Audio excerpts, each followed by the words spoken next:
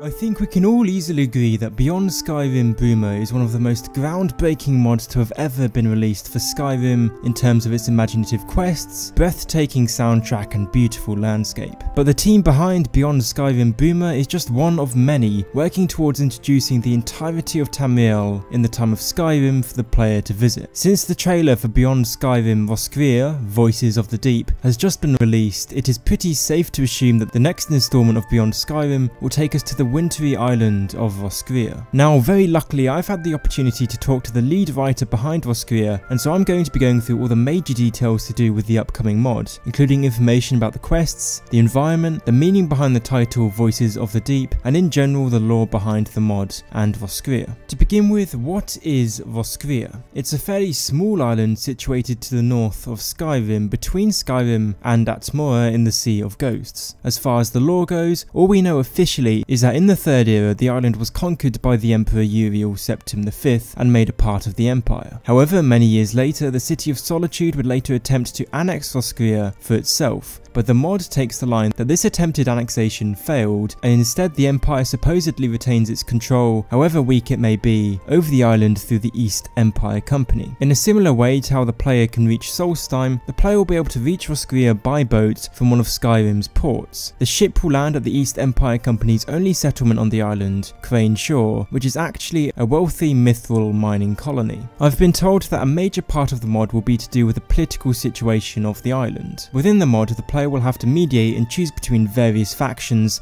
vying for control of Roscrea. There are two major factions that we know about so far, the first being the Empire, which is represented by the East Empire Trading Company, and the second being the mystical Bear Cult, a conservative, nationalist cult which dominates the majority of the island. And so, essentially, a major portion of the mod is to do with the power struggle between these two factions. We know a fair amount already about the East Empire Company, of course, however the Bear Cult is another matter. Apparently, the Bear Cult controls the island's capital, Thul, along with most of the rest of the island. I've been told that comparisons can be drawn between the Forsworn and the Bear Cult in the regard that both factions are passionate about controlling and maintaining control over what they claim is their homeland, and that they will both stop at nothing to achieve their goal. Equally, the East Empire Company is just as ruthless as the Bear Cult in a sense, seeing as the company wants dominion over all of the island, so it can exploit the vast mithril deposits present there. Obviously, these clashing interests guarantee some form of conflict. Whilst the political landscape of the island is a fundamental part of the mod, it is not fully integral to the mod's main story, and yes, note,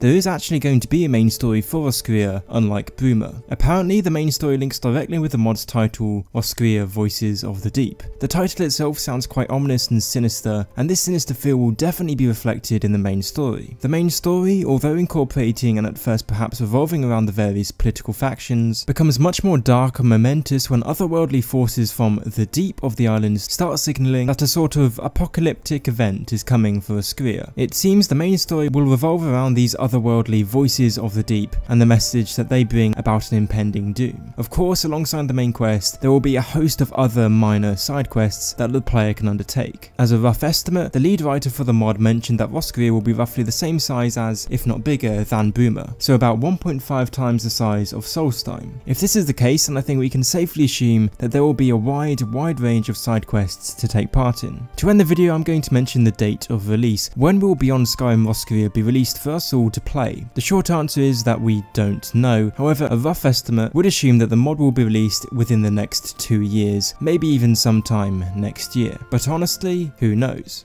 Thanks for watching this video. If you're new to the channel, then feel free to check out the vast selection of Elder Scrolls lore and theory videos I have available, if you feel like it. If you want to interact with me directly, then feel free to join my Discord server, the link is in the description.